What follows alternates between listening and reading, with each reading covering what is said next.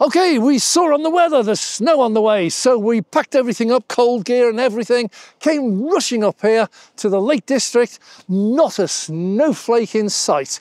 It's amazing, absolutely bitterly cold, but no snow. And yet where I come from, which is about an hour down the road, middle of nowhere, just outskirts of Preston, we had snow last night. Anyway, we're talking about cold weather. What can you do? Why does your car lose so much of its efficiency and range in the winter? Is there anything you can do to stop it? Is there anything you can do to help yourself so that it isn't such a big difference between summer and winter?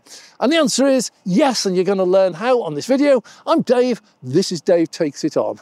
So in the winter we have very specific challenges, and that is really bitterly cold, and the cold affects all cars, not just EVs. It affects petrol and diesel cars as well, but they're very different. They handle it in a different way.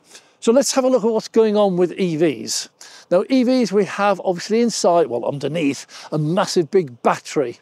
And a battery, as I've said, is just a chemical reaction. There are various chemicals in there, and when they react together, they produce electricity. And that reaction, as in every reaction in the chemical world, every reaction proceeds faster and more efficiently when it's nice and warm or hot, and goes very much slower and less efficiently when it's cold.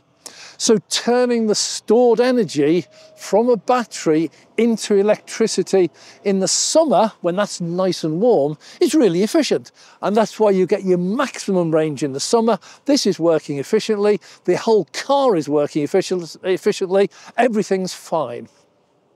When we come to the winter, we have two challenges. First of all, the battery drops in efficiency. Does the same on ICE cars, by the way. That's why they're often more difficult to start in the winter, because your battery that starts your engine is also less efficient, and there are more battery replacements for petrol and diesel cars in the winter than there are in the summer, much higher load. So the first problem we have is the battery is cold, and when it's cold, it's not very efficient and it won't give full power. So that's your first problem. The second problem is, while it's producing less power more slowly, we're asking it to do a lot more. Yeah, it's still driving the car, but in the winter we'll probably have the headlights on. We might have windscreen wipers going. We might have the heated rear windscreen going, and we will have the heater inside working very much harder. So we ask the car to use more electricity in the winter, and yet the battery is working less efficiently and producing slightly less electricity. And that's why we get this range problem.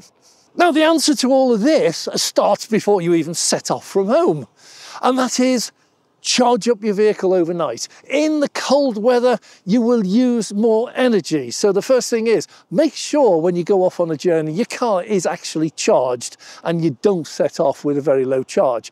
If you've got cheap overnight electricity from your utility supplier, use it. In the winter, I tend to keep my car very much higher state of charge than I do in the summer, because I know I've got less range. So that's point number one. Keep your battery fully charged, or as charged as you want to do it. I never take mine up to 100%. 85, 90 is the maximum I'll ever do, but I will keep it 85 or 90 in the winter, without a doubt. So traditionally, we've had the ice dance.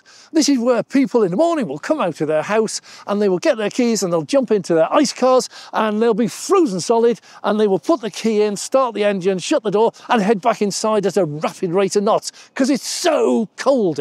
And then you'll see line after line of petrol and diesel cars down the road with fumes coming out, steam coming out of the back, while they wait for their cars to get up to a sensible temperature where they can actually get in it without freezing their bums. We don't have that problem. Ice cars have got over that. So we have a totally different way, EV drivers, of handling that ice dance, or getting rid of it altogether. Because what we do, we sit in our lounge, we sit in the warmth, watching the morning news, cup of tea in one hand, toast on a plate in the other, and think, oh, my car might be cold in a minute, let me just get my app. Okay, I've now turned the car on, and we call it preconditioning. And preconditioning has two elements, and both of those are vital. The first one obviously is the car itself, cabin we call it, and that's cabin heating. So from the comfort of our home in the lounge, watching telly with a cup of tea and toast, we can turn the cabin heater on. Mine's set to 20 degrees, and we can set that up. We can either time it so the car's ready for when you're leaving, or you can just switch it on manually. It takes 3 or 4 minutes to bring the car up to temperature. So when you get in here, first of all, you've got electric heated seats in most EVs. You can turn them on from the app. You've got an electric heated steering wheel, you can turn that on from the app, and you've got your cabin heaters. So when EV drivers walk out to their car in the morning, they're totally defrosted, demisted, lovely and warm and toasty. And that makes it a lovely place to sit into when the temperature, like today, is about -4. That's the first bit. But the bit we really have to be concerned about is the battery, because that has been sat overnight, -2, 3 or 4 centigrade, and that is amazingly cold. And it's an amazingly big lump. It weighs half a ton, and it takes a while for that to build up. So as well as preconditioning the inside of the car for our comfort, we can now get rid of one of the things which we suffer from in the winter and the cold, and that is a reduction in range, a reduction in efficiency of the battery. Because all we do when we precondition, we now also precondition the battery. And what will happen is, on this one it's heat pumps, so what will happen is the battery heaters will come on and they will gradually start building up the temperature of the battery. Now, it will take a little while. This is not 2 or 3 minutes. This is going to be 20 or 30 minutes. So you need to do this well in advance. Your handbook will tell you roughly how long it takes, and some of the upgrades, over-the-air upgrades we've had, now help you with preconditioning the battery to get it at the right temperature at the right time. It will now give you a clue how long it's going to take. But what it does is it gets rid of the reduction in efficiency and the reduction in the power that the battery gives out. Because if you have this preconditioning for say half an hour before you set off, your battery will be now nice and warm and toasty. And guess what? It will be at full power, it will give out full power, and secondly, it will be at a much higher level of efficiency. We do not suffer the same drop in range and drop in efficiency if you precondition your battery before your journey. Now, obviously, this is all great if you're at home and you can use your home charger at a cheap rate. We're not at home anymore, we're out on the road. So we have to charge somewhere if we go beyond the range of the car to be able to get back home again. And we could choose to charge here. This is Westmoreland Charging. We're a T-Bay in the Lake District on the M6. And the charger here, whoops, I've just touched the screen. Charger here is 64 pence. And in today's world, that's actually not a bad rate. It's down the same as people like Fastned, below people like Ionity, way below Shell and BP Recharge. We could charge here, or we could just stroll over here. And here we have Tesla V3 chargers. Now, these are exclusive Teslas only. Sorry to say, if you haven't got a Tesla, you can't charge here. So these are the Tesla V3 chargers. So when we're out on the road, I drive a Tesla, so I'm going to talk about these, but I'll cover non-Teslas in just a moment. So as a Tesla driver, when I'm out on the road, if I haven't got enough energy to get myself back home, I'll stop, and I'll always stop at one of these. 2 reasons. First of all, they're much cheaper. Whatever you say, whatever chargers are out there, you won't get cheaper than these. The second thing is they are much more reliable. We do not have issues with them the same as other charger networks seem to have. These are virtually always up and running. However, in the car on the display, if there are any chargers out of operation, it will actually flag it up and it will tell you that 12 chargers here and 11 of them are available, whatever. It also tells you the occupancy. So there's no point heading here if everyone is full and there's a big queue of cars. So we can pick our chargers in advance and make sure we pick one which has available chargers. But well before we get here, if we tell the car, tell the sat-nav that we're coming here, the car will calculate in advance how long it takes to get the temperature of the battery up to the correct level for the fastest charging speed. Because not only is a nice warm toasty battery better efficiency at driving, it's actually better efficiency at charging as well. It will charge faster if the battery is nice and warm. And this was the problem they had in Chicago last year, where all the cars were frozen out of the chargers. There was nothing wrong with the chargers at all. All that had happened is people had left their cars outside overnight in Chicago and it got down to -20 or something. The battery, I'm surprised it even got them to the charging station. But when they plugged that in, the battery was so cold that when the car communicated with the charger, they agreed the battery was too cold to charge. Literally too cold to charge. People thought the chargers weren't working. They were fully working, but the charger and the car were saying the battery actually is too cold to charge. So what they did, and very sensibly, is the charger started supplying the electricity for the battery heaters. So they were running the car battery heaters off the charger.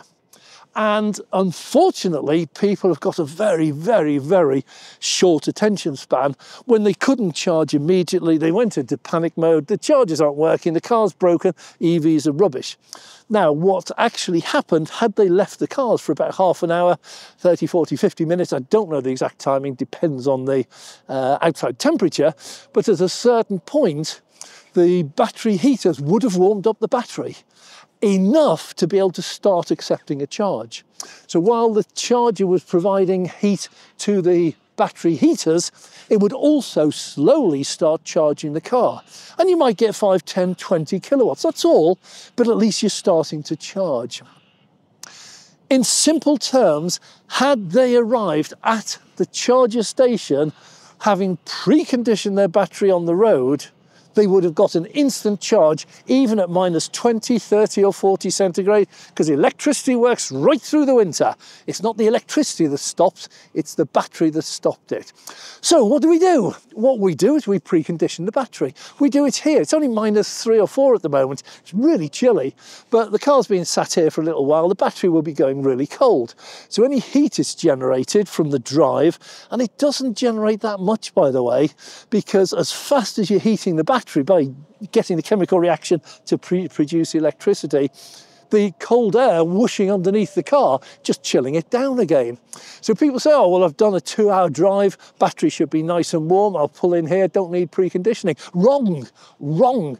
2-hour drive in -4, your battery will be colder when you get there than when you started. So what Tesla will do, and a lot of other cars are starting to do the same, is automatically they'll switch on preconditioning.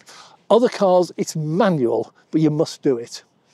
If you precondition the battery so that when you arrive at the charger location, your battery is really nice and warm, you can plug it in, it will take the maximum charge that the charger and your car agree is safe for your car. That's it. No hanging about.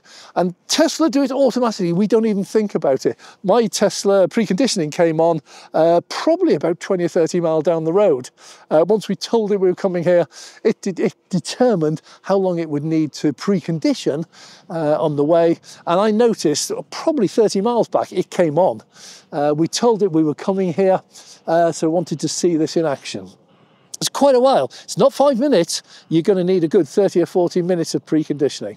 So that's the next tip. If you arrive at a charger, supercharger, Westmoreland charger, whatever you arrive at, if your battery is stone cold, you're going to be there for a long time.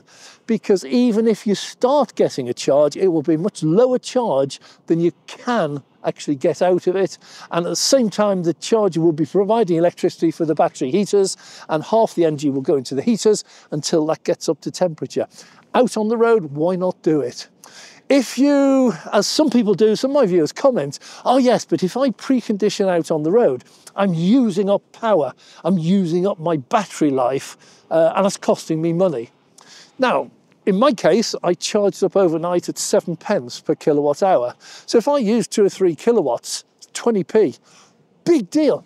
Because if I arrive here having not preconditioned and my battery is stone cold, This will precondition my battery. This will heat my battery. And this is about 42 pence a kilowatt hour. 46, somewhere around in that region. So this is about 4, 5, 6 times the price. It will still use electricity from here to precondition my battery to try and get the charging speed up as fast as they can. So I will pay to precondition my battery to heat it, whether I do it at home, whether I do it on the road, or whether I do it here. I prefer to do it if I've charged up at home with 7p, prefer to do it on the road. So you're going to pay for preconditioning. I'd rather pay the cheaper rate. So one other tip, when you have been to a charging location or when you charge up at home and you precondition everything, it saves a huge amount of energy if you use the low cost, low energy heaters in your car. And let me give you a clue, that's not the main heater. Most EVs have heated seats. I think all of them do. And an awful lot have a heated steering wheel. And if you get a nice warm seat, you get a nice warm bum, your hands are warm on the steering wheel, it actually feels psychologically a lot warmer than it is. That will use a huge amount less electricity than having the full heater on. So what I tend to do is run the cabin heat fairly low, about 18 degrees, 19 degrees. It's not chilly, but it's not really warm. And then have a really nice heated seat. That always goes on the full setting, and a nice heated steering wheel as well. Keeps the power consumption down, that increases your range slightly. If you arrive at a charging station with a stone cold battery, you will be there longer. It will take ages to charge up, and it's your own fault because all cars have preconditioning. Same with charging overnight. Get your car fully charged up in the winter because you will be using more energy, and make sure you precondition the battery and the cabin before you set off. If it's not automatic, use preconditioning on the way to the charger, but allow a good half hour before you get there if you have to activate it manually. And if you use the heating cautiously, I would say, get the cabin temperature down 16, 17, 18 degrees, whatever you feel is about as cool as you can have it, and then use plenty of seat heaters and use a heated steering wheel as well. And you'll end up with getting your range back again. But when I started the channel, it was with the point of view of trying to educate people that EVs are not as scary and bad and terrible and evil as people portray it. And that's why we call it Dave Takes It On. We do come out and we try things and we show you what can be done to make owning an EV a much more enjoyable experience. We don't just tell you, we don't do research on the internet and give you all sorts of theories. We come out and we actually do it. So there we have some tips for you. EVs in the cold, it's not a bad thing. This Chicago thing was purely down to misuse, a misunderstanding of how EVs work. If I was in Chicago and it was -40, I would arrive at a charging station with a fully preconditioned battery, really nice and warm and toasty, and even at -40, I guarantee that that would charge at the same rate as it would in the summer because the battery's warm and not at -40. So this is down to education. So I hope this video has been of help to you. It really is simple using your car in the winter. If you do all of this, you'll get very little reduction in range and you'll have enjoyable driving the whole way. So thanks very much for watching. If you have enjoyed this, make sure you click the like button. All those likes do count for the channel. And if you'd like to see more, please click subscribe. I'm Dave.